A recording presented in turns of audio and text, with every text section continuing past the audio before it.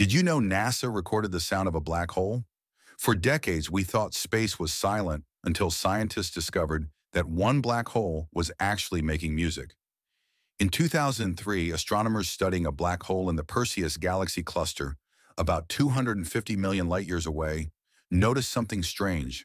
They detected pressure waves rippling through hot gas around the black hole, waves that could actually be converted into sound. When NASA translated those waves into audible frequencies, they heard something truly haunting. A deep, ghostly hum described as a cosmic choir echoing across space. The note the black hole produces is 57 octaves below middle C, far too low for human ears to hear directly.